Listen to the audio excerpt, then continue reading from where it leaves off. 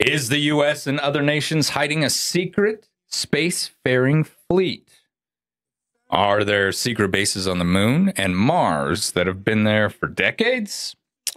Join us today as the Jackalopes go down the Jackalope hole of Solar Warden.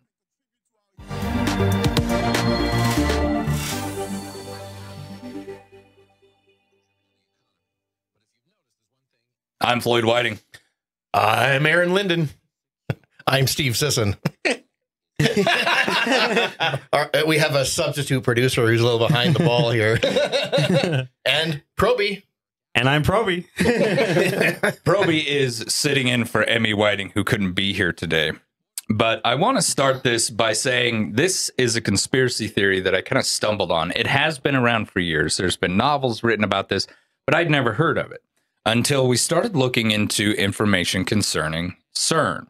And then all of a sudden, holy cow, this thing kind of opened up. And I thought, wow, this is amazing, because it is a conspiracy theory that if you are a Jackalope viewer, I've talked about a lot, not thinking that I was a genius or anything. I knew there was information out there, but this conspiracy theory really brings down certain conspiracy theories that I've had for years.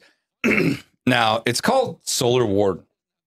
Some believe that since the 1980s, a secret space program, codenamed Solar Warden, has been operating within our own solar system. Through reverse engineering of the crashed UFOs that were recovered in Roswell and other locations, supposedly the U.S. government formed an alliance with multiple countries and possibly extraterrestrial beings, and has built a fleet of 8 aircraft carrier-sized vessels. This fleet also has 43 smaller fighter-type craft to patrol and secure our solar system from outside threats. The theory also includes a permanent and manned base on the moon and Mars. It also says that we have visited every planet in our solar system except Mercury due to its temperature. This theory really began when a world-known hacker recovered one document. To understand Solar Warden, you have to understand Gary McKinnon. This guy was a systems administrator from Scotland. He was a hacker who was accused in 2002 of perpetrating, quote, the biggest military computer hack of all time. Now, although McKinnon himself states that he was really looking for evidence of free energy suppression and trying to cover up UFO activity and other technologies potentially useful to the public, it is said that McKinnon found a document listing the transfers of non-terrestrial officers among the fleet of vessels belonging to Operation Solar Warden. Now, I've looked into this guy. Like I said, you got to know McKinnon to understand where did this whole theory come from. And he got into the U.S. systems with a program that he developed. And he searched through the U.S. government computers for supposedly over a year. This program was able to go in there and deep dive into everything that we thought was secure for a year. It's incredible. Well, if I can interrupt you real quick, my favorite part of that is, you know how he got into a lot of the computers? He searched for the computers that had either no password or the password was password. Wow. Yeah. And he got into over 97 of them. Like, ooh, that's secure. Yeah. Exactly. And he left messages too, basically telling them just that. Like, you guys' security's crap. Yeah. Well, yeah, that's probably typical. I mean, we've seen reports of like how often the password is password. Right. And it's surprisingly and shockingly common. Well, it was over 97 military and NASA computers that either didn't have a password or the password was password. And I'm like, what in the hell? And I mean, the scary thing is, number one, this is McKinnon. He did this back in 2002. Now, McKinnon supposedly is on the spectrum, so a gifted individual, more than likely, you know, more patience and determination than the majority of us. So having that ability to work with numbers and computers, now think about AI.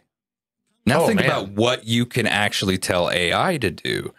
So folks at home and anyone else listening, do not use the word password as your password. If you take nothing else from this, man, but I mean, think about that. That's what got him in. And then he was in there for a year before they realized, I think someone's in our system.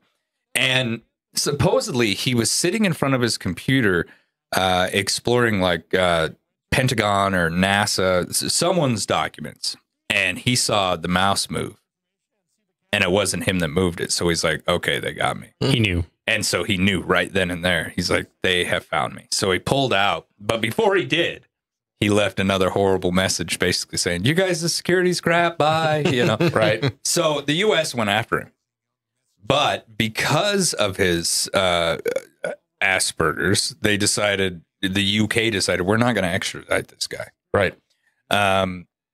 And a lot of people feel that another reason they didn't really pursue him to the ends of the earth, say like Julian, right, Edward Snowden, is because he knew things. Yeah. And he was going to testify to those things under oath.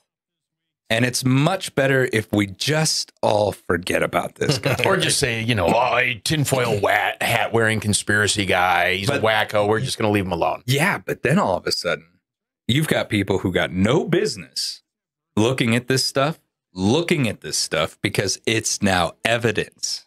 Right. So even if you're just, say, like one of those computer forensics investigators, and you got to sit down and basically kind of track, well, what did this guy really steal so that we can charge him? Well, now you're looking at documents that are way above your pay grade. And you don't want people knowing about that. So really take a step back and think, unless you're in the computer hacking world, unless you really know your programmers and things like that, who the hell has ever heard of McKinnon?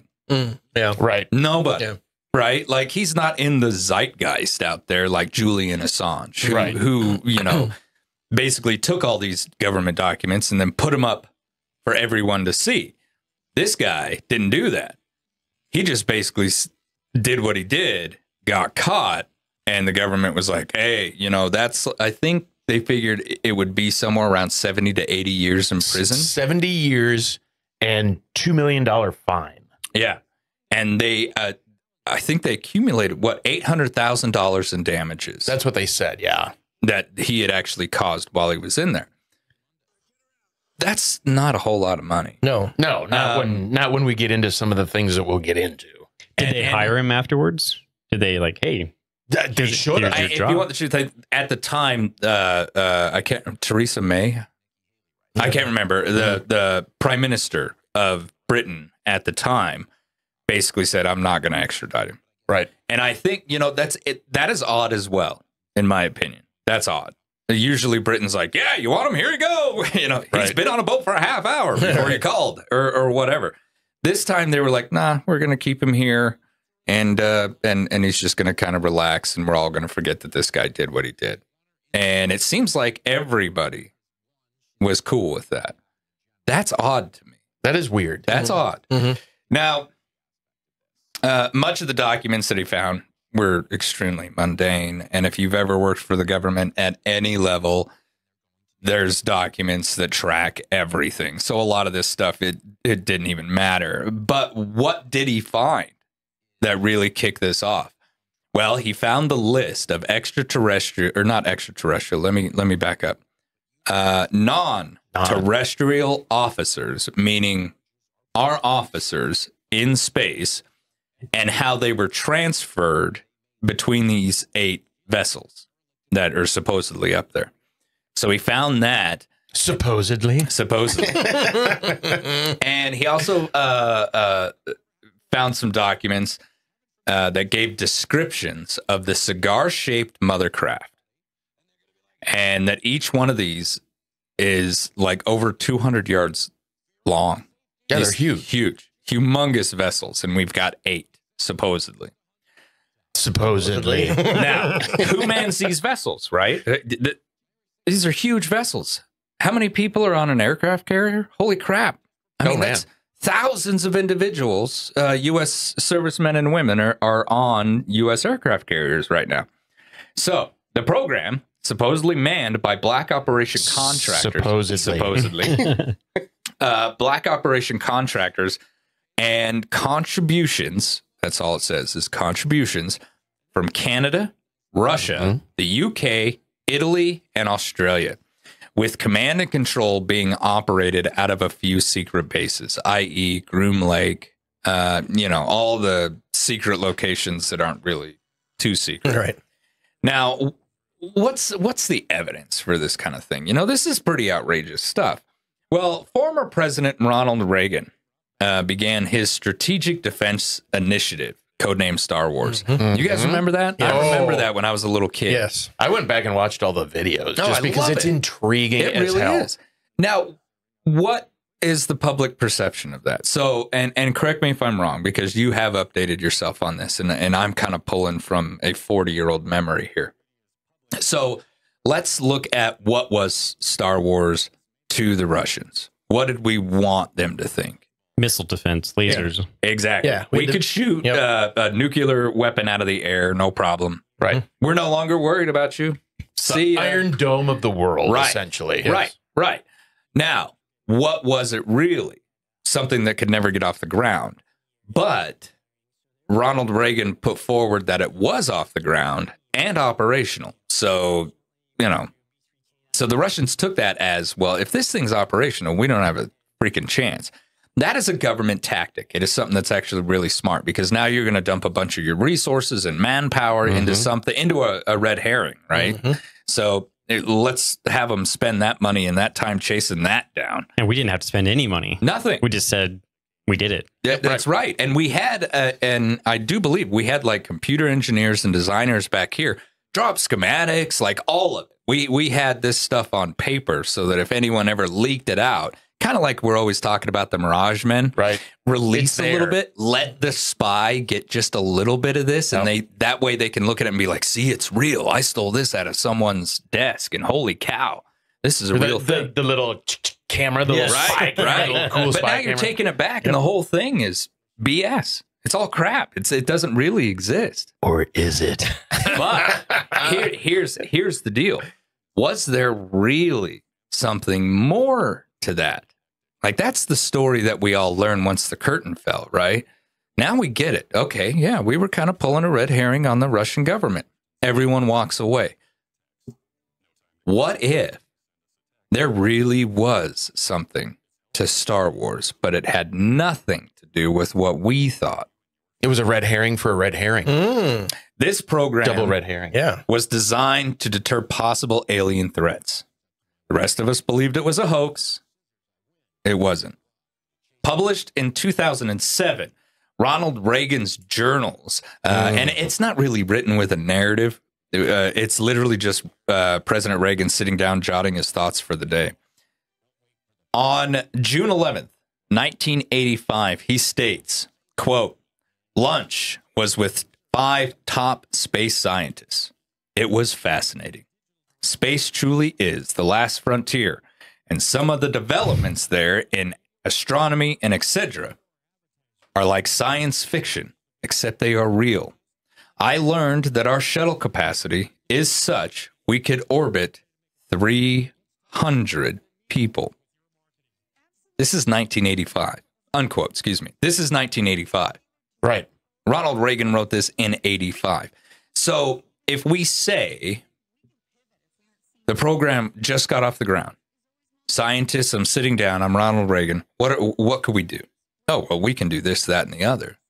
We can put 300 people in a ship right now. Let's say you are Ronald Reagan, and all I'm looking for is a thumbs up. You don't even have to say it out loud, because we'd all prefer you didn't. Right. Over this lunch, I would give you, in a second, thumbs up. Do it. Go forward. I want this. No one talks about it. We're going to defend our solar system against possible alien threat. No one needs to know. We'll get individuals who know how to keep their mouths shut. I'm not worried about it. And in my opinion, if Solar Warden is a real program, bravo. Well done. Right. Keep doing it. Keeping that under wraps for that long. pretty amazing. Not just the idea of keeping it under wraps. Keep it going. Right. I am okay with this, and I'm okay with the rest of us being complete shit ignorant about Right, it. yeah. I think the rest of the world would be okay with this right now. Like, freaking good job. Right? I mean, to me, Operation Solar Warden is one of those conspiracy theories where if it came out tomorrow that all of it was real, man, who are the scientists? Because they deserve a high five. Who are the guys who've kept their mouths shut for all this time? Because they deserve a high five. And how do I get on the ship? And how do I get on that ship? Exactly. Yes. That's my only thing. That would be my complaint. Yeah, How come I couldn't, as a kid, look forward to doing this for my government? Right. I know what my career goal in life would have been. Right there. That's it. That's all. I don't care Off if to I'm mopping space. the floor up there. I don't care if they're like, well, I work in sanitation. Okay, cool. That's fine. But I'm on working a spaceship. I'm on a spaceship. Yeah. Yep. I'm that little guy from the Lego movie. Spaceship. You know, that's what I want. That would be my only complaint. Now, at the time in 1985, what did we really have? Well, the public was aware of 4 shuttles, right? The Space Shuttle program, an extremely successful program, an amazing program. We had 4, capable of carrying 8 people max. That is 32 people in space, maximum. If you had all shuttles up at once. All at once, and that never happens. I don't think we've ever had 2, There's right? never been more than one at a time. Never more than one. And yet the 5 top scientists are telling our president, I could put 300 up there right now. Holy crap. So there's something going on. Reagan, you know, he might not have thought that his journal was going to be, you know, published for the public. I'm sure he knew that it would be held by the government, but maybe he thought it would have been omitted or something. That's not a good way to get money. Like, we could get 300 people if you give us this funding. But see, if they already can do it. See, but if you were my scientist and you say I could do 300 right now, I'd go, well, what about 600? Right. How do we take this higher? Yeah. How do we have an entire battalion of people in space? It's a big solar system, man. So they had the funding already. Yeah, oh yeah. Well, it's interesting you bring that up because the National Defense Authorization Act of 2023 was $857.9 billion. The 2023 black budget, we'll call it, speculated to be around $99.6 billion. You can do a lot of cool stuff with that kind of money. A lot of cool stuff. A lot of cool stuff. And again, you know, I understand there's a lot of people out there who probably don't like me for saying these things, but there is just some stuff I don't think the public needs to know. Right. I like don't. If we have big giant space cruisers, you just go, how's that going to impact Steve Sisson? Yeah, well, right. My only beef with that is what I was saying before. You know, my kids would work so hard in STEM.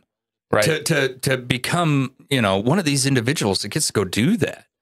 I think we as an American people would be all right with that. But maybe, you know, there are reasons why they're like, we're not going to expose this. You know, we're not going to tell them that we've got this going on. And maybe there's lawsuits. Maybe there's ideas where, like, you know, the UFO community is going to stand up and be like, I'm going to sue you for saying that I was crazy. And here you are doing all this stuff. And I mean, maybe there's liabilities that we don't understand. And do I say, you know, am I saying that that's justification? No, but still, if there's a reason why we shouldn't know about this, I'm okay with that. As long as they're up there doing their job, I'm still all right with this. And think about where we would be now. You know, a lot of this information is like from 2000s, you know, the aughts. Mm-hmm. Yeah. Now we've got drones, baby, drones. So if I had an aircraft carrier size ship in outer space, I wouldn't have Starbuck and his fighter cruising around. No, I got Robot Jim. I got, you know, Proby. Yeah. I got drones to go out there and do that kind of stuff. I wouldn't put my pilots at risk. I'd have an AI controlled drone system. You find a target, 43 drones out of the ship, like little fighters that work together, would never bump into each other because each one knows where the other one is and each one knows where the other one's going. Oh, it'd be amazing. But slowly, that's where we're going. Exactly. Yeah. And they're letting that out. Yeah. Yeah. It kind of sounds like Floyd's bucking for a position. Well, he's keeping his options on the table. I'm just saying, you know, and so there was one conversation. Let me finish this and then we'll get into this other stuff here. Now, in 2007, amateur astronomer John Leonard Walson actually developed, he started playing with his own computer programs. He started playing with his own telescopes. Okay. And he developed a way to take photos of stars through a process of image layering. He would use 4 separate cameras, you know, infrared, night vision, and others. I'm not totally sure on those. And then he would compile them down to one photo. And so he was getting great photos. And you can actually still go to his Twitter to this day. I did. And by taking photos and video in multiple spectrums and then compiling them into one image, he actually ended up capturing images of these large craft. And he's like, what the hell is this? You know, so he puts it up because he's like, I don't know what body is up there. And I mean, I've seen these images and they're impressive. Yeah. These things are huge, looking. Very cool looking. And so then all of a sudden, he's getting visited by the infamous black helicopter. Yeah. Now look, I've never bought the black helicopter crap. Never. I never thought that there was black helicopters that are going to be cruising around.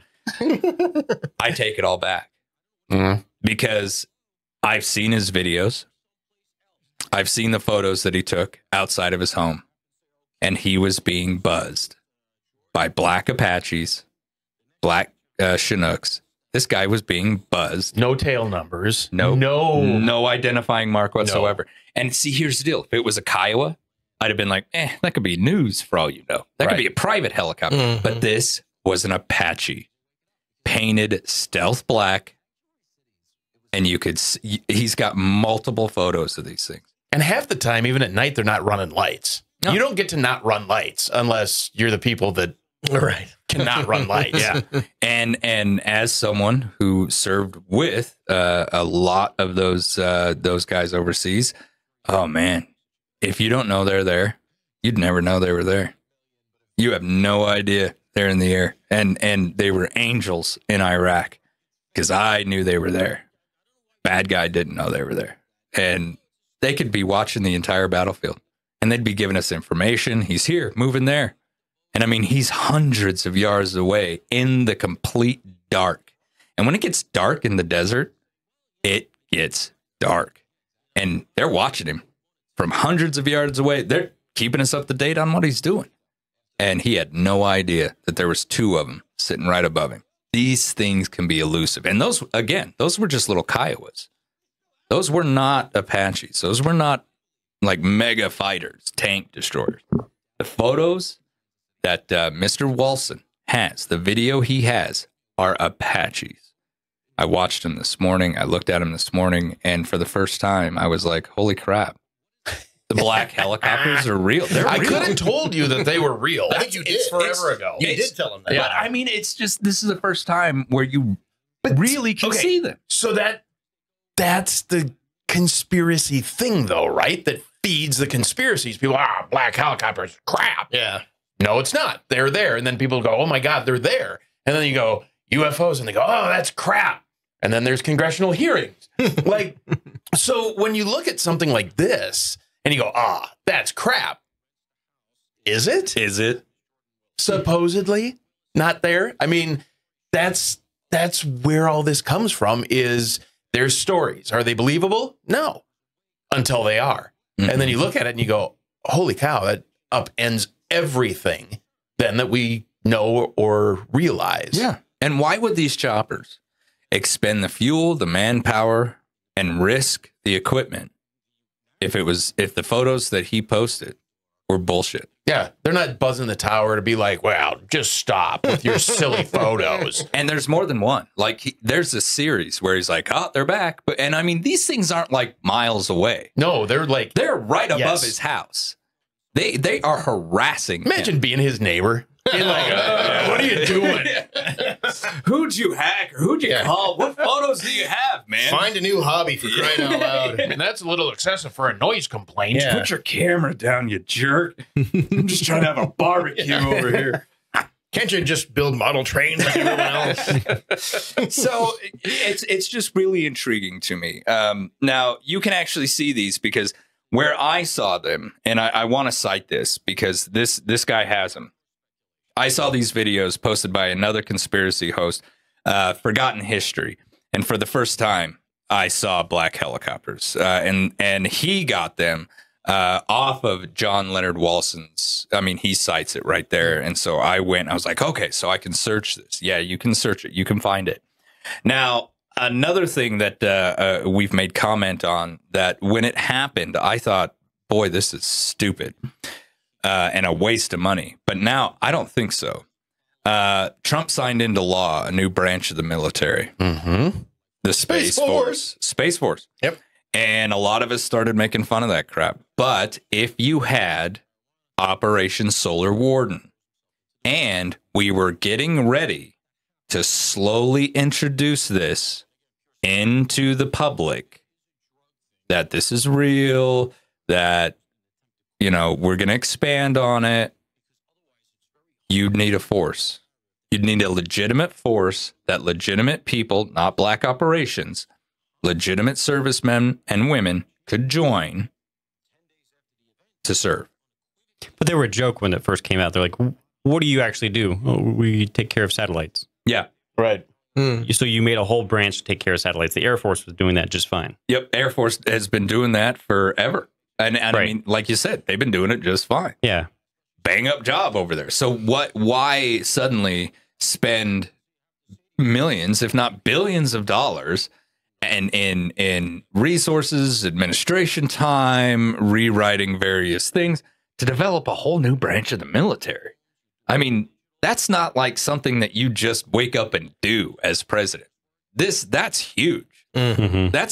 And even by the time Trump announced it, I'll guarantee that had been in the works for a long time, because as president, you can't do that either. You just don't wake up and like, He's the one that got a great idea. You can't do it.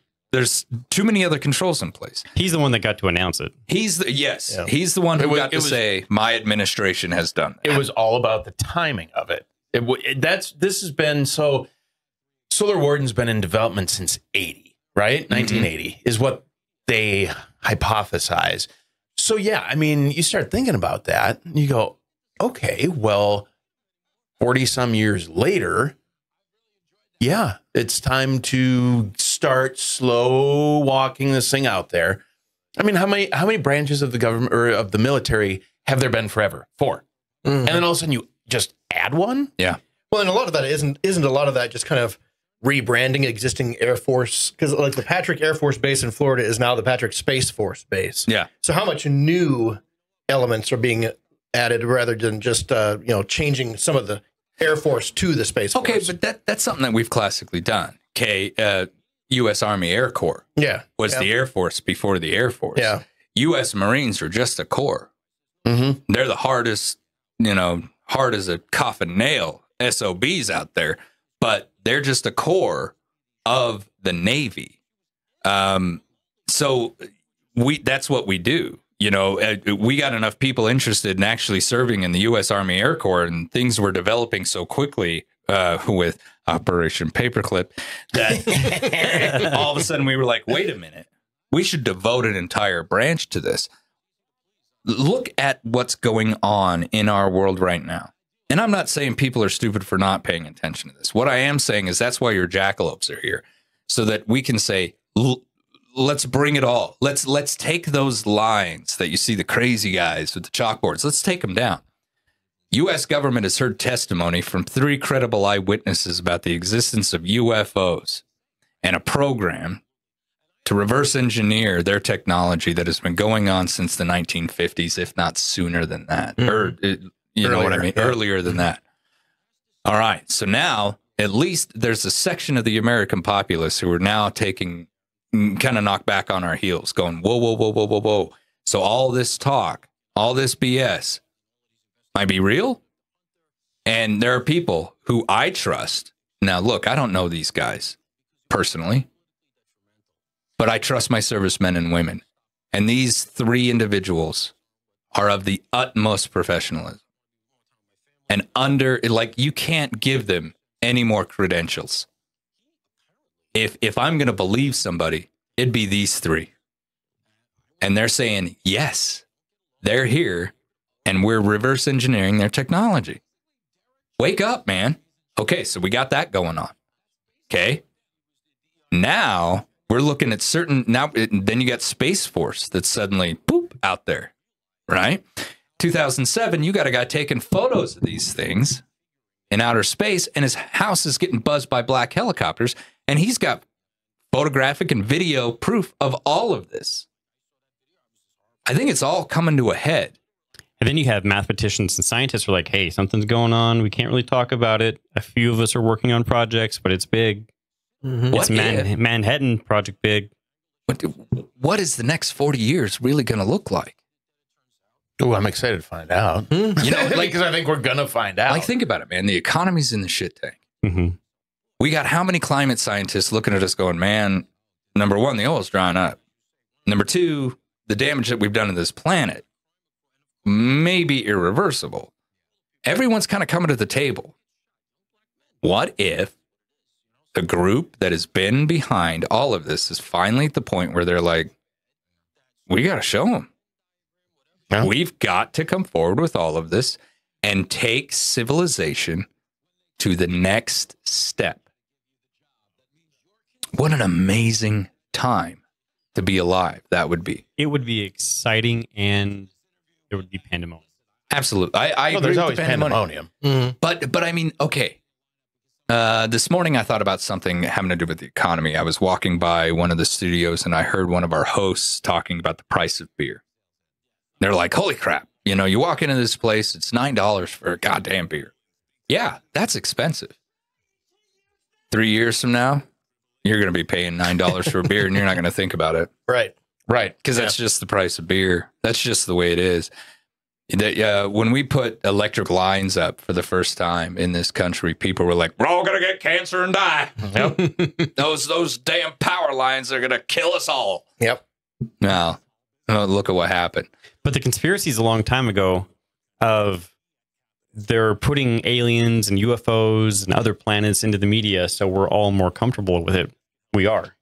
We're all more comfortable. Oh, 100%. Yeah, we're definitely more comfortable now than ever before. With the idea of this happening. Yep. I mean, and just the popularization amongst kids like Lilo and Stitch. Well, what was Stitch? An alien. Friendly alien. And I mean, so you get 2-3-year-olds going, oh, aliens are great. They're fun.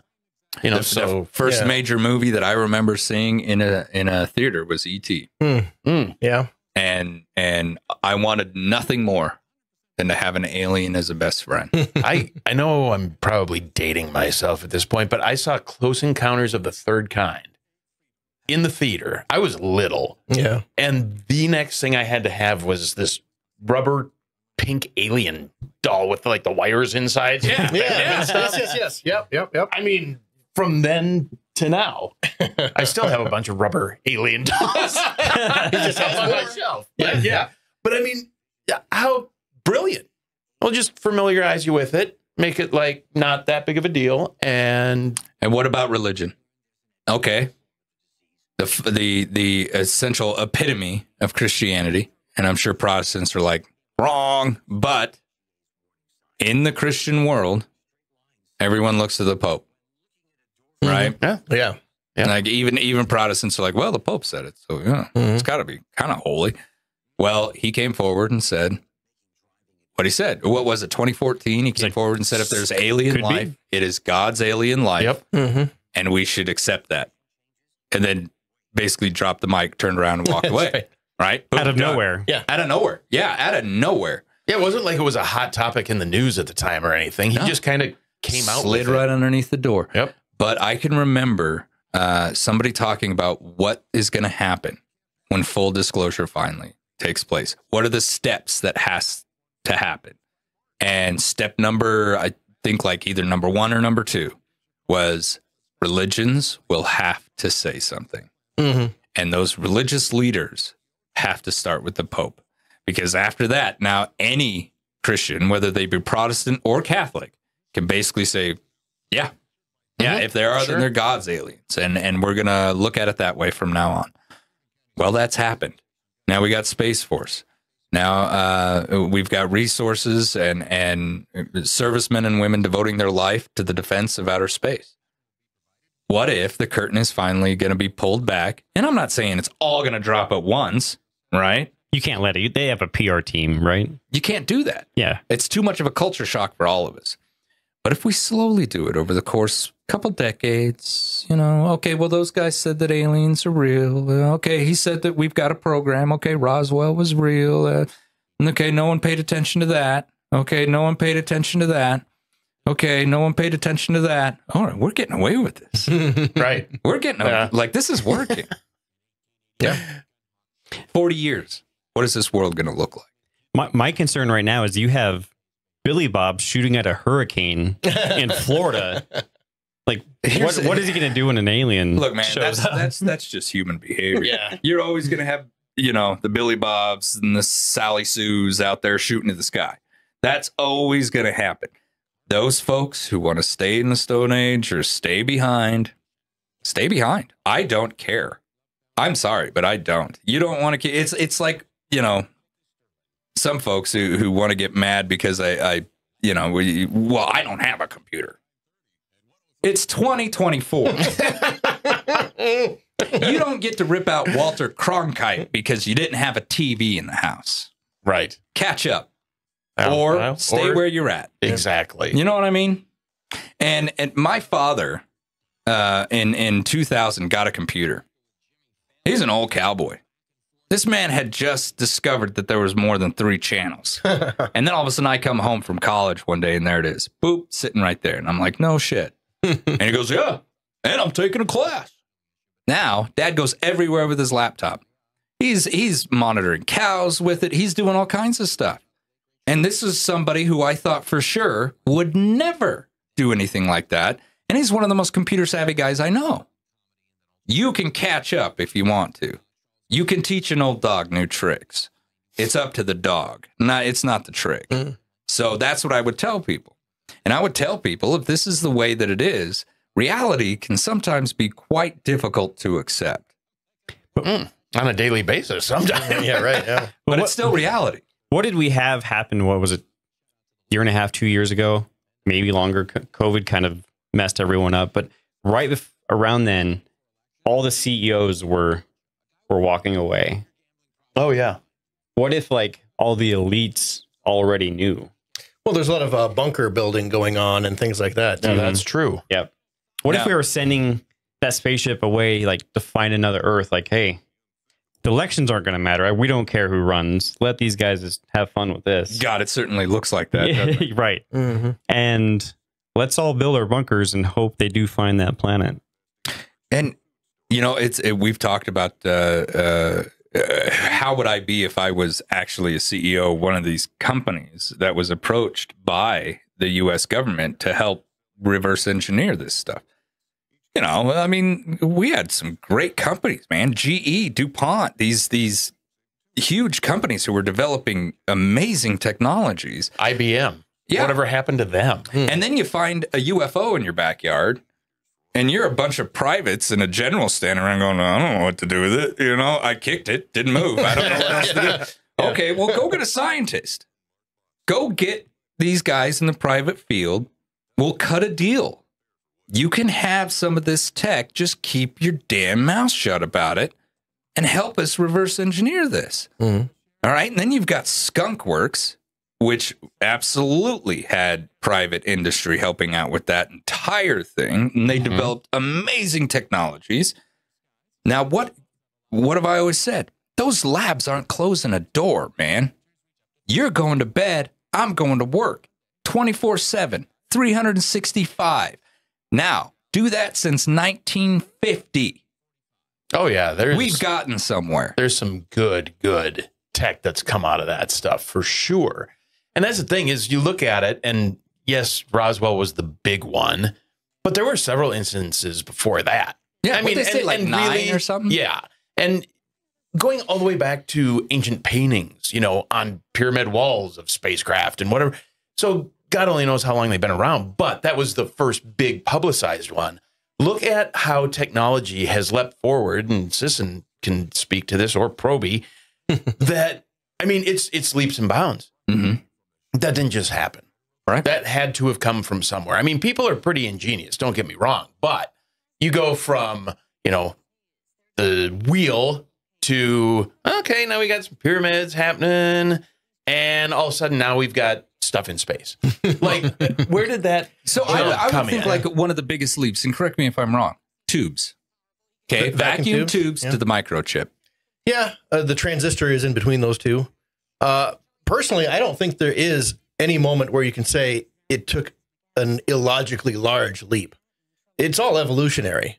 Relays, physical relays, just a switch that closes and opens, then a vacuum tube that does the same thing but does it quicker, then a transistor that does the same thing that does it quicker, then a microchip that does the same thing but does it quicker. I think that's a logical evolution, and that took a significant amount of time. I mean, it happened fairly quickly in the whole scope of human history. But, once you've got the idea of a vacuum tube and you've got the idea of a transistor, those things will develop quickly once that idea is in place and proven to work. Yeah. So I don't think there's anything really there that you can't explain through a natural evolution of developing technology. Damn it, Sisson. Well, and I can remember somebody was like, Velcro's probably alien. No, it's not. The guy was walking in his field and he got those seeds. And every single, person who's ever walked a field in Wyoming, those seeds attached to him, and he got curious as to why. Mm-hmm. And so he peeled them off, and he's like, oh, wouldn't that be cool? Yeah. And how do we build it? Yeah. That's the thing. Once you figure out how to make it, then things will develop rapidly after that. And then you get these genius kids who are coming out of high school and going into these colleges, and they're building their technology on the back of that technology, on the back of that technology. And so it might appear like a leap, but it's just someone, you made fire. Mm-hmm. Aaron figured out how to transport it from one fire to another, and I'm the one who figured out how to throw it. Now we got a flamethrower. Yeah, and the rate of development can exponentially increase once you open up it's like a sphere of knowledge. The perimeter of the sphere keeps getting larger the more you know. And so once you open up that door, things will start to develop much quicker than they were before, too. Yeah. But on a scary note, we don't know our principles. How many people can actually work a lathe, can do the basics right now? Losing the basics, the foundation on which all this stuff was built. Yeah. And that's, when people are like, oh, EMP back to the Stone Age. You're like, well, I mean, Stone Age, it wasn't that bad, and it's not that long ago. There's still people alive. Like my grandma, she can remember as a little kid sitting in the back of the horse-drawn carriage. Yeah, she told me to start going to the farm, sitting in the back of the carriage. She said the one image that stuck out to her was she liked her striped socks because they were more than one color. So she thought they were just amazing. So she remembers seeing her feet dangle off, and she was kicking, watching the road go by. And she's like, but it was horse-drawn carriage everywhere. Yeah. And on the farms that they grew up on, there wasn't electricity. There wasn't plumbing. You were out there by yourself. That's what? 2 generations before me? Yeah, if you're 80 or 90 years old, you went from something like that to now people have TVs strapped to their face. Like it's nuts what they've seen. Well, how long was it from where the Wright brothers got the first plane off the ground to how we were walking on the moon? It wasn't very long. Yeah. Yeah, within a reasonable, a long, I'd say 2 generations. Mm-hmm. Yeah. 2 good generations were there. Mm-hmm. So, although, that's why I think like these reverse engineered UFOs, the technology that we are allowed, or that the private companies probably were allowed to use, were so minuscule, or they gave someone else the idea. Yeah, and I think that's the thing is like if you are going to be working this reverse engineered stuff in, you don't want it to be obvious that hey, this shouldn't exist yet. It needs to be plausible where it's like, okay, that kind of makes sense. They just kind of improved on this and that, and here it is. Well, and I heard rumors years ago that Steve Jobs had touchscreens like in the 80s or 90s. But he told everybody, that's not how you run a company. We're not going to release everything right now. Release this year, let them go nuts and spend the money. Release that next year, let them go nuts and spend more money. Release this in a couple years, let them go nuts and spend the money.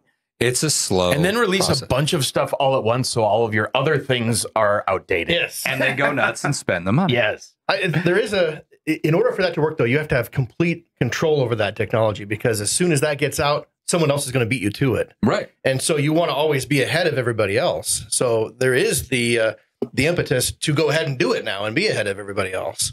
So you have to, unless you know for sure that that's never going to get out and you're going to be able to hang on to this for 10 years, I think you would put it out right now. So, Aaron, did you find anything that I didn't find?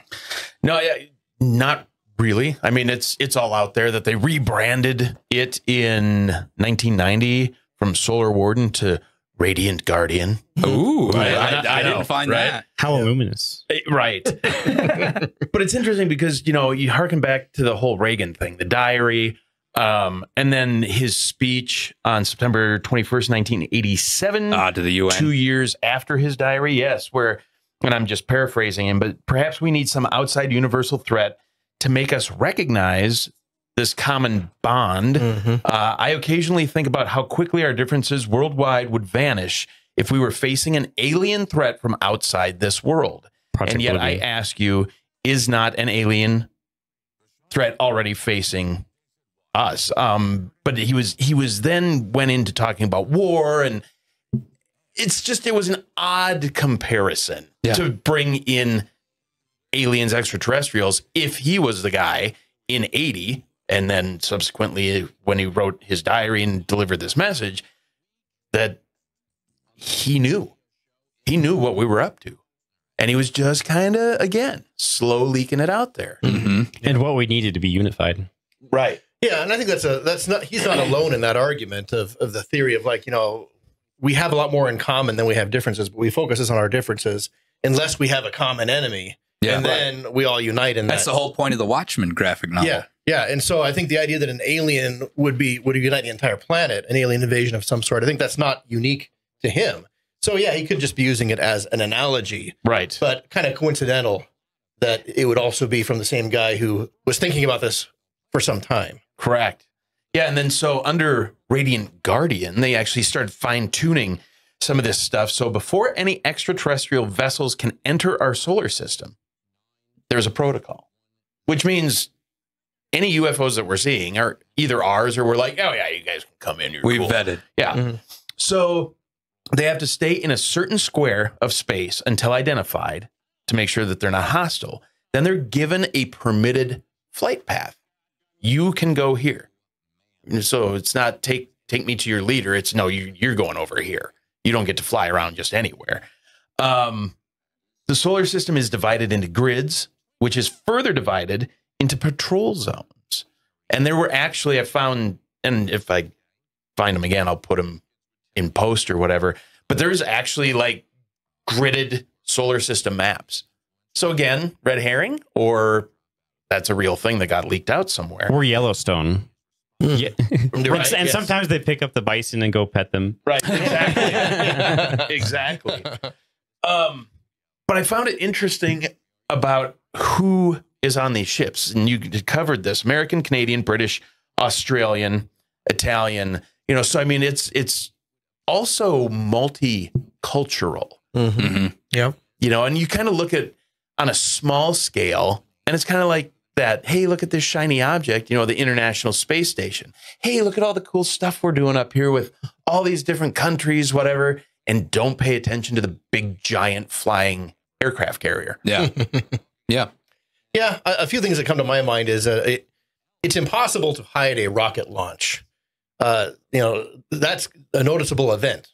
And you can say, oh, it's a top secret, spy satellite or whatever, and you're just going to launch these things up. But the fact that stuff's getting put into orbit can't be hidden. And if you're looking at something like the International Space Station, which is like 100 meters and easily spottable with the naked eye, anything larger than that in Earth orbit, it's not going to be one guy with pictures of it. Anybody with a decent telescope is going to be able to get a picture of it, and it's going to be really easy to spot. I think it's really hard to hide that stuff from the public. And they probably had to... Unless what Bob Lazar was talking about, the engine, applies. The gravity engine. With the element that can bend the light field. Cloaking devices. And if Bob Lazar said that he actually got to go watch a demonstration of this, and he said it just silently comes off the ground, and they hovered there for a little bit. And once it's enveloped in this gravity envelope, it can go as fast as it wants. Like it literally can just zoop, and you can't see a damn thing. He said there's a blue field when it first kicks on.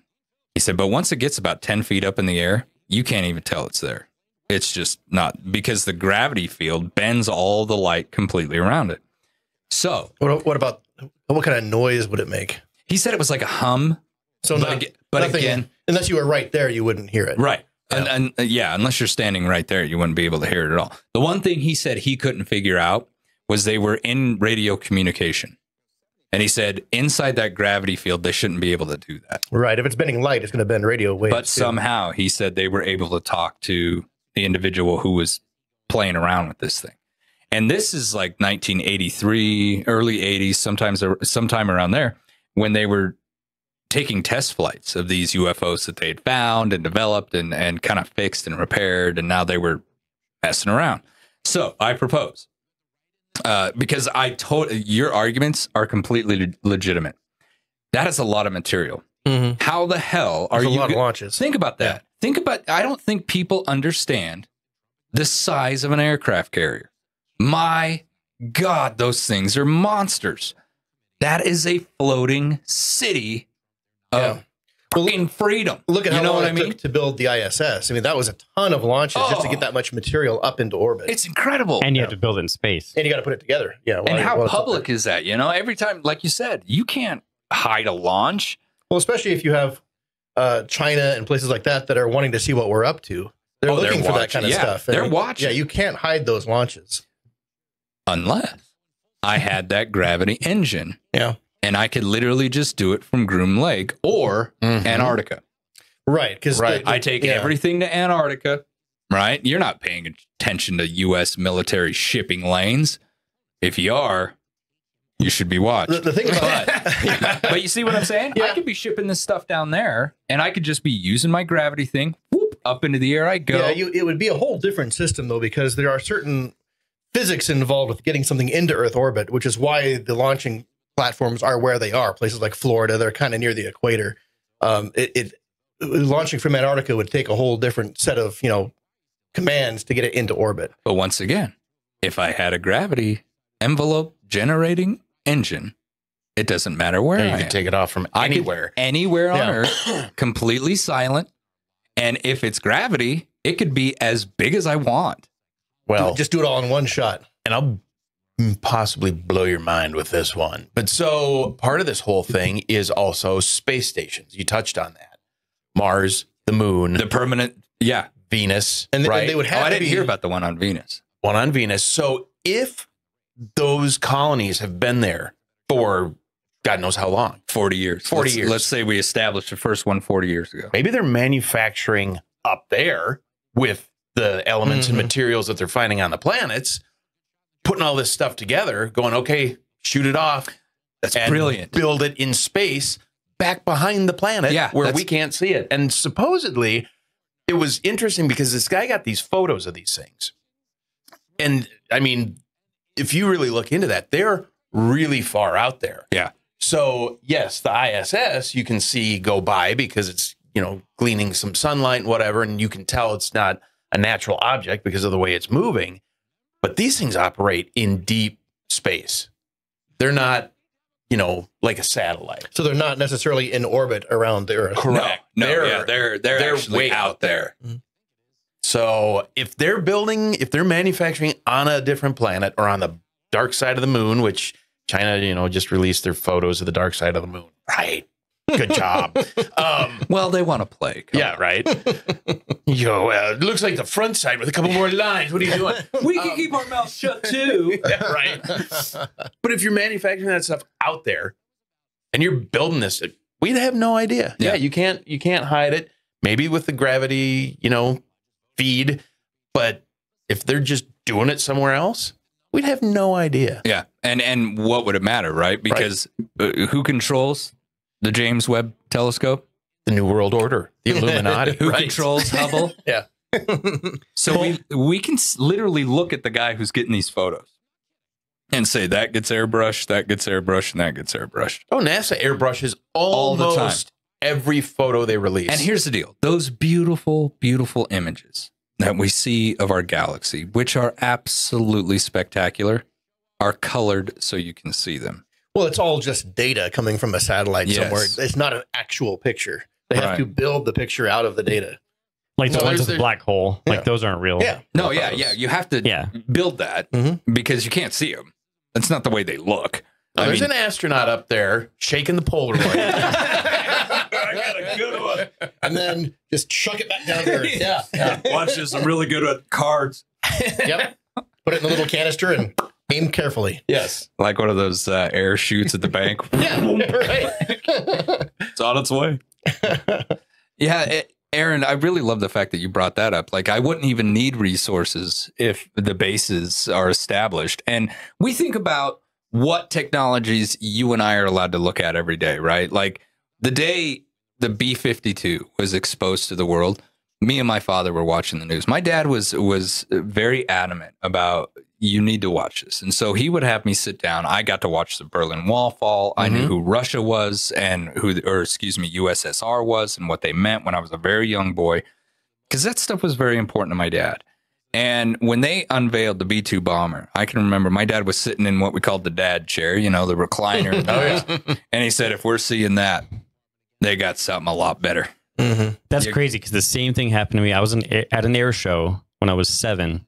And they were unveiling the F-117 stealth fighter at the air show. You could walk up to it. And there was guys with big M16s and velvet robe. You couldn't go past it. And I was looking at this thing. I was like, Dad, this is the coolest thing I've ever seen. And my dad goes, if you're seeing this, we've already had it for 20 years. This is old news. This is old news. By the time the government says that. So think about drones. Proby, you're on the cutting edge of like a lot of drone technology, AI. I'm not saying that, AI was a government thing before it was a privatized thing, because they were pretty quick about getting that out for everybody.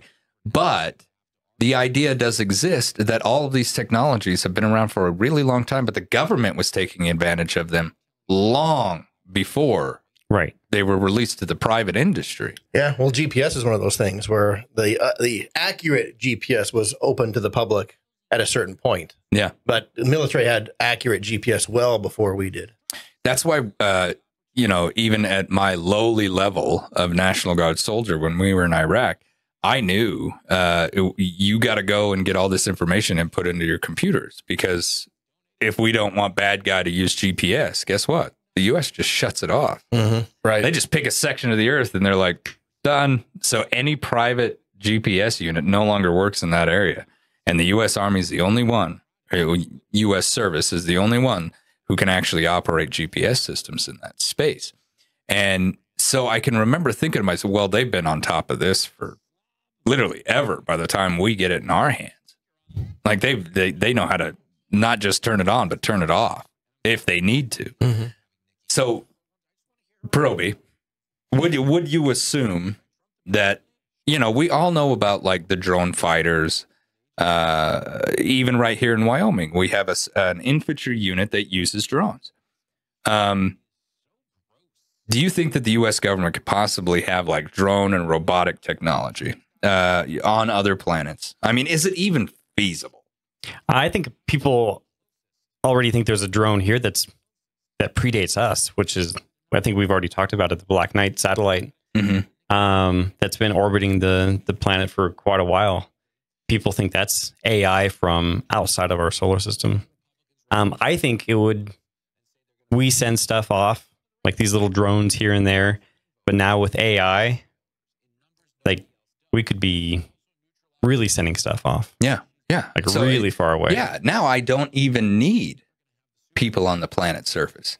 You know, I often talk about how we're not going to be the ones exploring the universe. And I think when we Our robots will meet another species or whatever, it's going to be through their AI. Same thing. Yeah. So it'll end up being two robots that are communicating with each other as opposed to two of the actual species. Yeah. Boy, howdy, what could go wrong? You better hope that programming code is all legit. Well, but I really want you to think about it. Take out the human equation. No pride, no fear. And what is the cause of all war? Fear.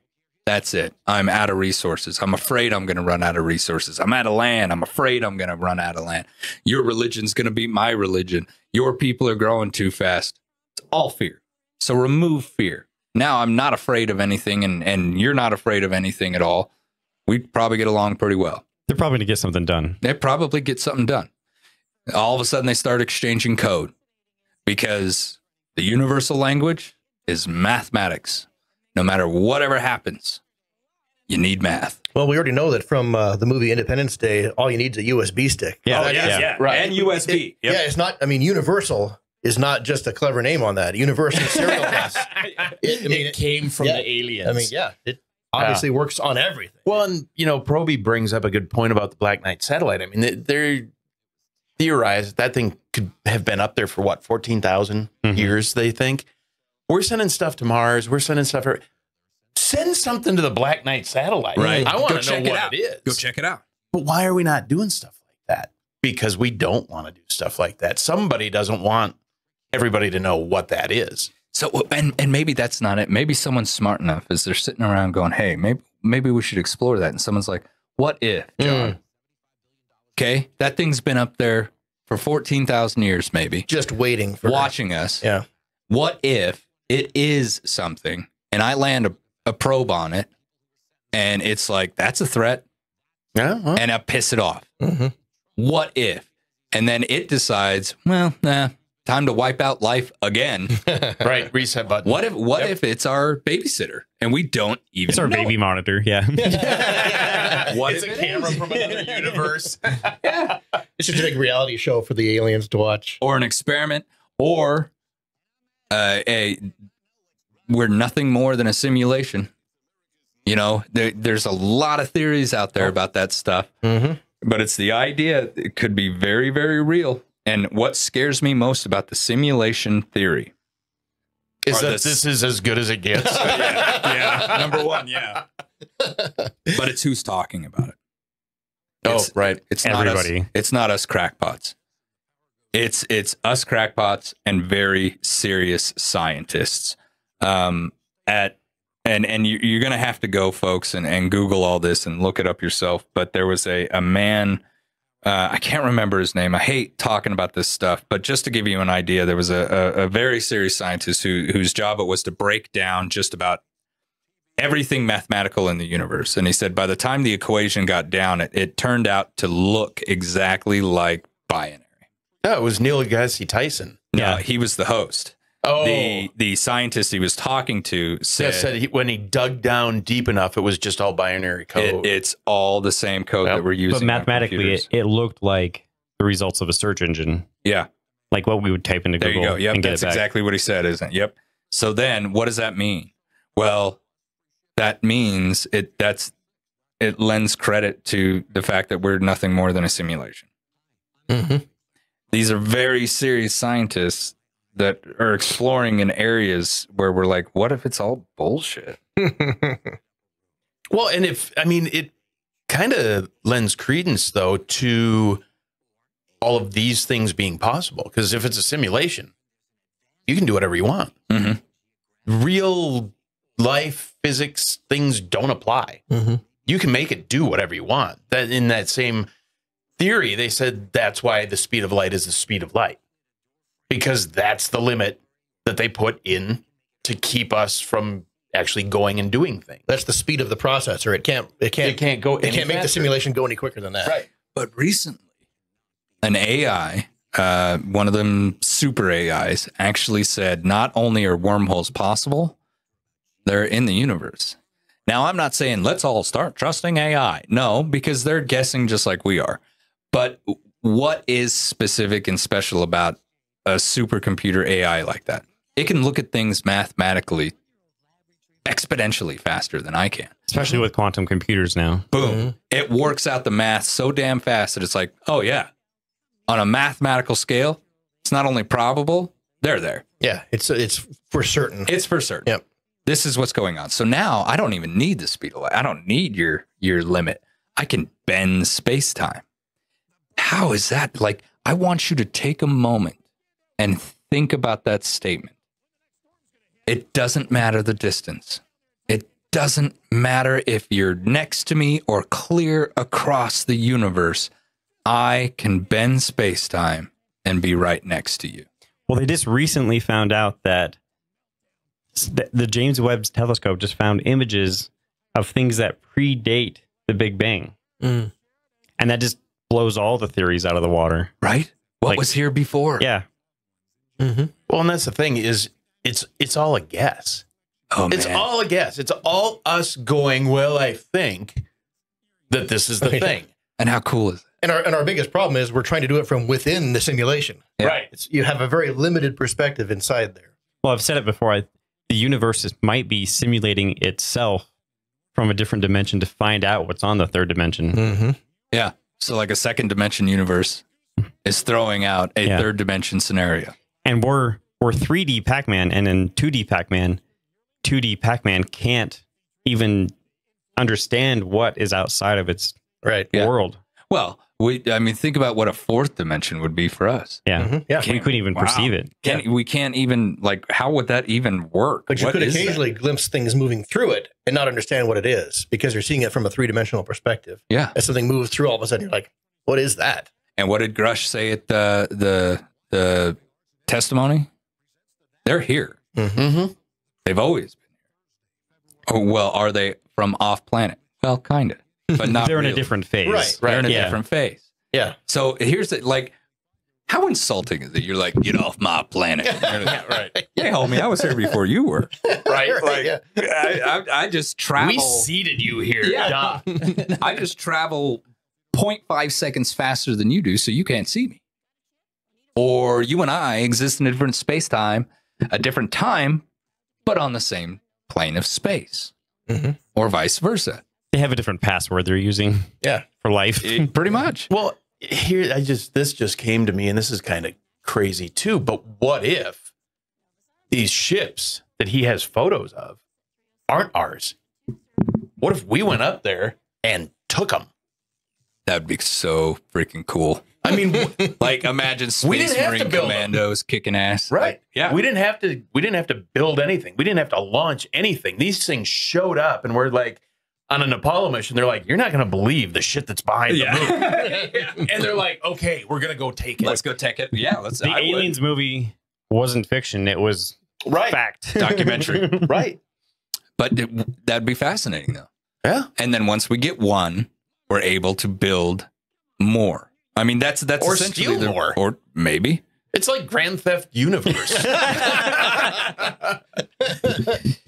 You know, we got 5 stars. We better do something. It's one of those things where we have to take a step back. You look at the evidence. A lot of people, I started looking at other individuals who've explored this theory, and I think their perception of the world is a little skewed because they wanted to say, well, our technology is just not there yet. It's just not there yet. Okay, I agree. It's not as far as you and I know. But one thing that I've talked about in the past, if I was the government, I'd be doing crap without everybody knowing. I would be developing technologies because first thing I do is walk around, gather everybody who is smarter than me, find the best among them, and then stick them in a room. And that's what we do every time to get something done. Yes, I'm coming back in 42 hours and I want ideas. Okay, great. Now I've got my idea men working on that. Now I take that to another think tank, propulsion, computers. That's what I would do. And I would have all these individuals paid by the U.S. government 24 hours a day, 7 days a week, doing nothing but thinking of this crap. And then I would get the best engineers that there are, and I would be developing it. And I wouldn't tell anyone. I wouldn't tell the American people. I wouldn't tell the people who were elected for 2 and 4 years who were going to pop in and pop out. No one would know. Yeah, and if you've got damn near $1 trillion, you could do a lot of that. Now I'm building it. And I'm going to patrol the universe. Well, hey, we can get to Mars. Cool. Get me to Mars. Let's establish a base, and we'll go farther past that. Now, get me to Titan. Now, get me to Pluto. Can we be on Pluto? Well, let's go find out. It's not a planet, so yeah, you can. This is the crap that I would be doing, though. If I was the U.S. government, I'd have done this a long time ago. Huh? The key is you've got to be able to hide it from all the other governments or be in cahoots with them. New World Order. Yeah, that's the only way you could get it done. One of those two things has to be true. Yeah, I totally agree with that. But, when it comes to that, now I do red herrings. Yeah.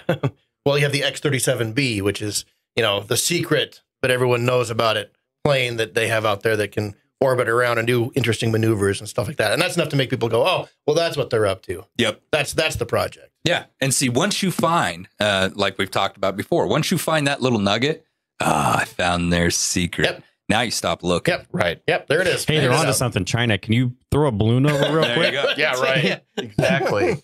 And we'll just let it go all the way across the country, and then we'll shoot it down. Yeah, take it down. And another thing I do, I run a campaign. I run a decades-long campaign that anyone who sees a UFO is a nut job. Mm-hmm. You're crazy. I had this guy look at the entire thing, and he says they're not real. Right. Yeah, right. And that's official. Yep, that's the official word. Oh, until it's not, they're totally real. And they're here. Well, and they have been. You got to be able to time that. Right. Now, the amoral part. Is that wrong to do to people? Yeah. Would I do it? Yeah. Yeah. I'd call you crazy. I'd stick you in an institution if that's where you wanted to be, if you won't shut up. I got too many secrets for one individual to ruin it all. Mm-hmm. Well, that's why Julian Assange is still on the lam. Man really? on the run. Yeah. I mean, he exposed far too much for one guy. And they don't like that. Look, man, I don't like corruption. But to me, that's not corruption. That's national security. If I got spaceships doing all this stuff, and I got one guy who knows everything who's blowing the freaking whistle on it, that's national security issue. Oh, yeah. There's nothing corrupt about that. You're just handing out too many damn secrets. You got to go. Right. So back to McKinnon, the stuff that he found, some of that is kind of sus to me. He might have found a honeypot. So in computer security, when you find a honeypot, so if I'm building a firewall and I know someone's going to break through this someday, I put a server that looks like a whole bunch of goodies that you might want. I put that at the beginning after the firewall. I'm like, ooh, look, there's aliens. Ooh, what else should we put in here? We have the keys to the universe right here. The formula for Bigfoot is right here. Yeah. We're going to put that right here. So that's the first thing you're going to go look at. Yeah. We're going to make the password on it. And when you break in, you're going to find that stuff. And see, on a surface level, I would completely agree with you. Except he dug for a year. Yep. Mm-hmm. Yep. He dug for a solid, that program wreaked havoc. Now here's my deal. He dug for a year and only caused $800,000 in damage. Baloney. That's not a lot of money. I mean, that's like that in the computer world, that's nothing. Yeah, right? it's a couple days worth of work. Yeah, that's nothing. Yeah. He dug in there for a year. That guy knows some shit. And I totally buy the honeypot thing because that is a tactic. Mm-hmm. Like, that's what you do. Oh, yeah. But I would think that McKinnon, one of the world's greatest hackers, would literally look at that and be like, okay, well, that's honeypot. Yeah. Honeypot. Yeah, too much information there. Too good. Now I want to get down here. But then he finds just one document. Just one. After a year of searching, because then you got to think about it. He had to go through this. He had to look at that and be like, that's nothing. That's nothing. Oh, inventory of office B floor 12. Oh, that's awesome. Nothing. Yep. What is this? Now you're looking at something that maybe somebody, offhandedly was just like, hey, we did some transfers. Some memos. It's nothing. Right. John Smith transferred to ship 8.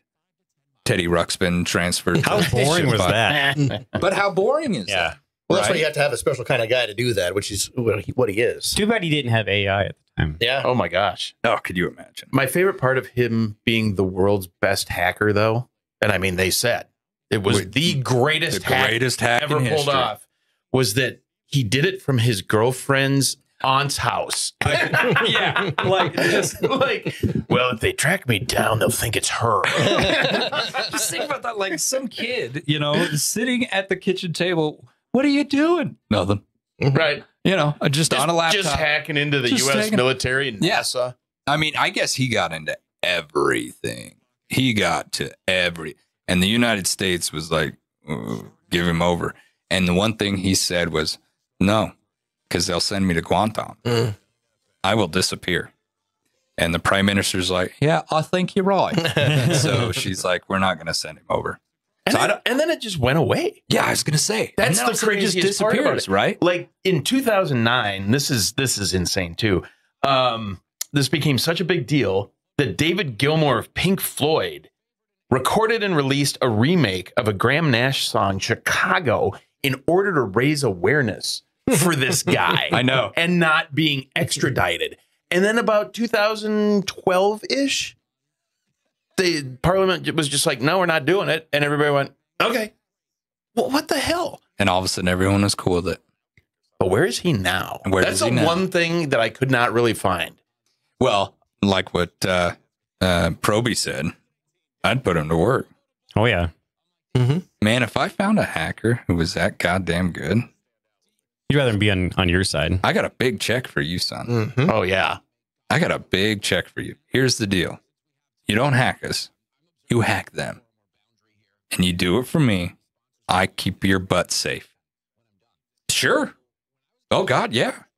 Oh, full benefits, apartment. I mean, you're government. You don't have to work from your aunt's house. You don't have to do anything. Well, think Frank Abagnale, the Catch Me If You Can guy. Right. Kind of similar story. A guy that's really good at something, and they find out his skills, and they put him to work. Yeah. Hey, criminal record gone. And maybe he's on one of the big spaceship aircraft carriers. I would be too. I'd be like, look, you want me to be quiet? You put me out there. Yeah. I want a good view from my window. Yeah. I can't talk from a bunk over Mars, baby. Yeah. Mm-hmm. They're not going to look for me there. Nope. And that's another thing. The people who man these vessels. So one thing that always got me, you always get these CEOs from these former companies that come forward later and they say these really odd things. Oh, I could have got ET home. That's a CEO from one of these companies. That's not made up. He said that. That's incredible. Mm-hmm. And then you've got other people, these special forces guys and these operators of black operations, and they come forward and they're like, everything you think you know, you don't know. They won't say anything more, which I never pressure them. If that's where you want to draw the line, cool. You're doing your country service. But tell me the goddamn spaceships. Right. Yeah, exactly. Just make me feel good. Yeah. Where are these guys? Well, there was one leaker. He worked, was it the North Pole? He worked in the middle of nowhere on a government facility. He was in charge of the fire brigade. He had keys to the whole kingdom. And he tried leaking it out that this device that put huge antennas into the water could control different things, but its main purpose was to talk to our fleet in the middle of the galaxy. That was at the I remember that interview. McMurdo Station or something like that in at the South Pole. Yeah. And that we were talking with the fleet. We should have dug that up because that's more evidence. And why do we need a device like that? That goes with McKinnon's story. Yeah. Why would we need a device that did something like that unless we had a fleet that could go all the way out to Pluto and we got to send a message? and it tracks where they're at, and it can track where anything is at. And he said this makes submarine technology and stealth technology completely irrelevant. Just obsolete. Obsolete. Yeah. Doesn't matter. See, that's the thing. Like, oh man, when these guys say that, everything you think you know, you don't. You know, and that it doesn't chill me. It just means, okay, maybe things like Solar Warden, or what's the new name? It was Radiant Guardian. Or Radiant Guardian are the reality. It's us who are living just with our blinders on. Yep. Where, you know, because not us. Yeah. but you see what I'm saying? Just the enlightened few. And you got to keep that way. Because what would happen? I don't know. I think that's something that we should explore. We're getting a little long, but that's something I think we should explore. What would happen if the government was suddenly just like, okay, yeah, all this crap that you're carrying around, your phone, your cars, combustion engine, it's all garbage. Right. We've got trash. so much cooler stuff. So much cooler. I mean, you wouldn't be afraid of anyone. There'd be no reason to have a peace treaty. There'd be no reason to hang out and have, you know, weeks worth of talks to sign papers over land and borders and all this crap. It would make that absolutely irrelevant. Davos would be worthless. Oh, wait. But what if they're like, hey, our galaxy, we live in server 12, rack 5. This is our 5th time down this road in this simulation. Yeah. You know, and I think I used to be one of those, you know, fight against the one world government that they're trying to form kind of guys, right? And the reason why is because if we did something like that, the Constitution's null and void. Right. And that document is my religion. So that would be devastating.